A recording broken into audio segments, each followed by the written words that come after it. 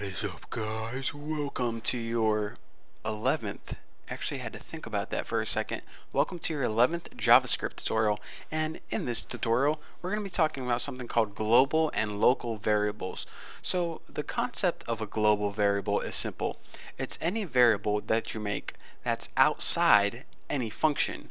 And a local variable is simple. It's any variable that you create inside the body of a function. So, I mean, there are only two places you can make them. Simple enough. But the rules, when you use them, they get kind of tricky. So let me go ahead and show you guys. Let me first demonstrate what a global variable is and when you're allowed to use it. Let's go ahead and make a variable called girl.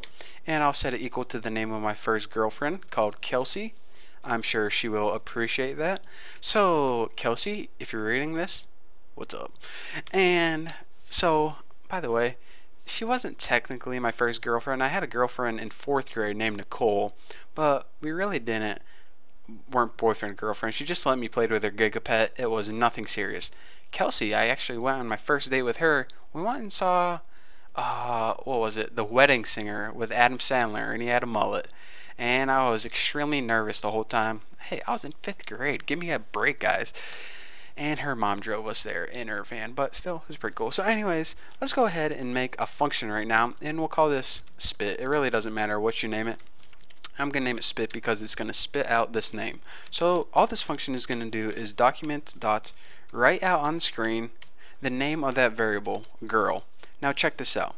Like I said, you can make variables in one of two places. Inside the function right here, or outside of the function where we made this girl. Since this variable is outside of the function, we are allowed to use it inside the function right here. Now, let's go ahead and let me prove that to you right now. Let's just go ahead and call spit, and when I run that line of code, it's going to type out Kelsey.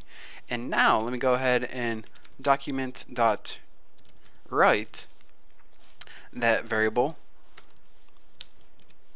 and then this is going to print out Kelsey. So anyways, the point I'm trying to get across is whenever you have a variable outside a function, you can use it both in the function and anywhere else in the program. So let me go ahead and refresh this, and it says Kelsey, Kelsey, just as we predicted. Simple enough. But now let's go ahead and take this variable, cut it, and there we go. And let's go ahead and make it inside this function right here. So now inside this function, we created a variable called girl, and we're going to try to run it inside this function and outside this function. So now let's go ahead and refresh, and actually had to save that, and refresh, and we see we only get one Kelsey. Well, why is that? We made the variable, it didn't have any typos, we didn't forget the semicolon or anything, so why is this Kelsey only appearing once?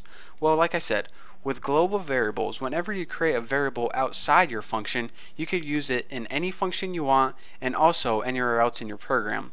But whenever you create a variable that's inside a function, you can only use that variable inside that function. If we had another function, we couldn't use it in that. If we had another function, could use it in that. And we're not allowed to use it outside that function. This function is very greedy. It says, whatever my variables I create, they're mine. No one else is getting them, boy. So that's why whenever we called spit, it printed out Kelsey, because this was the function.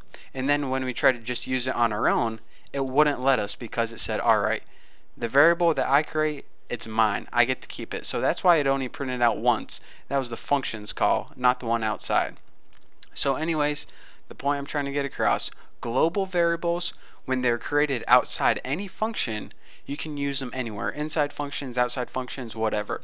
But whenever you create a variable inside a function, it's called a local variable, and that variable can only be used within the function in which it's declared, aka created.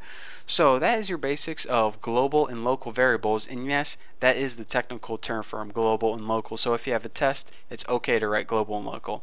So thank you guys for watching. Thank you guys for putting up with my history of 5th grade girlfriends, and I hope you enjoyed. And hey, again, Kelsey, if you're watching, what's up?